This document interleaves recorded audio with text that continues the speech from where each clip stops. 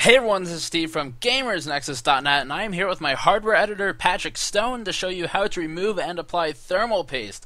We'll cover how to thoroughly remove and apply new thermal paste to your CPU in the event you are changing the cooler or are simply working on a new build. At the end of this video, I'll give a little more depth and explain why proper technique can make the difference of as much as a few degrees Celsius actually in a real-world environment. So technique is important, and let's first go over what you need to actually to remove the thermal paste. You will need to be ESD free, of course. Ground yourself before working on this. You can read our guide on how to do that in the description below. You need to be grounded because your CPU won't like it if you ESD it, so keep that in mind. You also want anti-static compliant cloth is really what we say, but you can use a Q-tip. In all honesty, just be careful not to zap anything, and also be sure to remove any residual fuzziness from the CPU once you're done. You don't want that getting into the socket once you've installed it. You need rubbing alcohol. Normal 70% works fine, but 90% rubbing alcohol is preferable. Just don't drink it. And of course, you will need new thermal paste to apply. Now, time to remove some thermal paste or thermal compound. So apply some rubbing alcohol to your cloth or Q-tip, as it were, and brace the CPU. You'll want to rub with the grain of the metal, preferably, to make things easier to ensure that no thermal paste is left in the crevices. And continue removing the compound until the surface is shiny and clean. You should see the alcohol evaporating away momentarily, so set the CPU aside after you have thoroughly removed all of the thermal paste and let it dry out before reapplying new thermal paste. That way you're not wasting any, and that way no rubbing alcohol gets stuck in the system.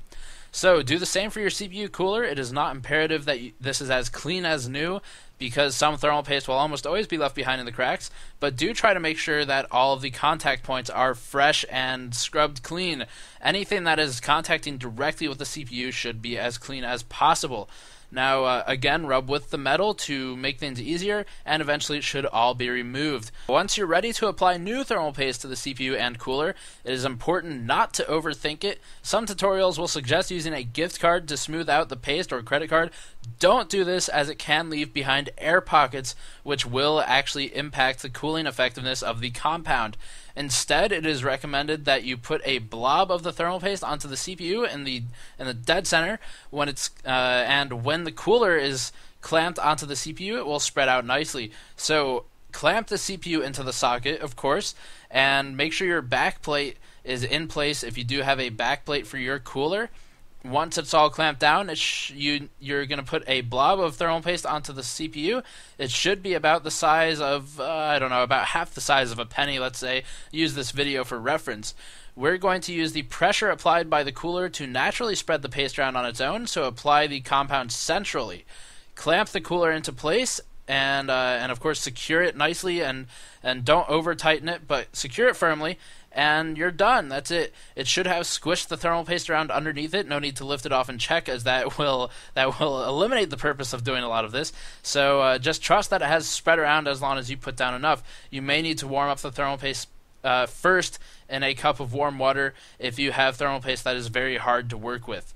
So let's talk about understanding thermal compound. First of all, too much compound can actually detract from its effectiveness. The entire purpose of thermal paste is to fill air pockets in the metals of the CPU and its cooler, and adding so much thermal paste that it significantly increases the distance between the CPU and cooler will be detrimental. And by significantly increases, I mean this is not something you can necessarily see with your eyes, but if you put down enough that it packs down and comes out of the sides of the cooler, for example, that is too much.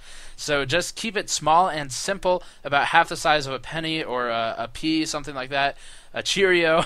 It is actually better to have too little thermal paste than too much, as it can decrease the ability to properly cool, as I mentioned. You want the copper of the heatsink to spread across as much surface area of the CPU as possible, and the thermal paste acts as a filler, Additionally, not all thermal paste is made equal. Some will have thermal conductivity that is better than others. Higher is better. So as you see here, the Antec thermal paste has significantly higher thermal conductivity than the stock paste that came with our cooler. So do keep that in mind as you are selecting your thermal paste. And that's pretty much it.